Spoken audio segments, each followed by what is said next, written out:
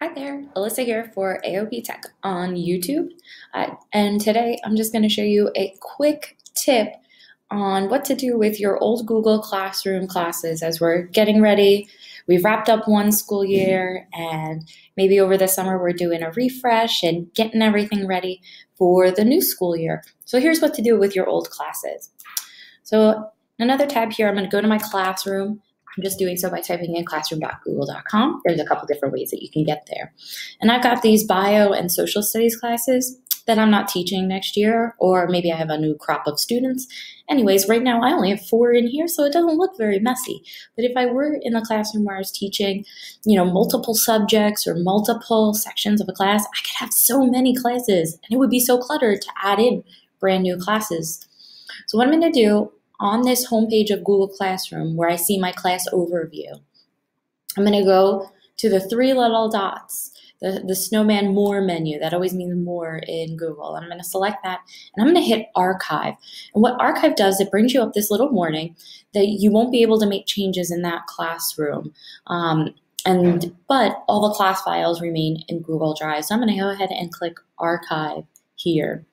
So it means that you can get back to it, if there were ever a question about a student, what they submitted, or grading, things like that. But it's not here cluttering up your homepage of your classes, nor is it available for students to go in and enter anything. If you were to want to delete it completely, and I've had to do that too if I've made a class and wanted to kind of revamp and start over, or made one by error, what you can do is go to that menu in the top left corner, and at the bottom, right before settings, you'll see archived classes. Go ahead and select archived classes. You can see that there's a whole lot of archived classes that I have here. These were ones that maybe I created in error. We decided to do something else. It's the end of the school year. So what I'm going to go do is I'm going to, again, select the snowman 3-dot more button, and I'm going to delete it or restore it. And that's the nice thing about archiving, is that you have the ability to go back and restore it if you needed to get access to it or get some documentation. All the class files do live in Drive still. Deleting it is taking it away permanently. And I don't have any files in this one, so I'm going to go ahead and select delete. It'll bring you up a prompt that says you will no longer have access to any posts or comments, but the class files do remain in Google Drive.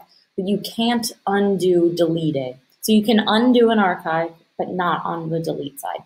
So in this case, I'm going to go ahead and select delete.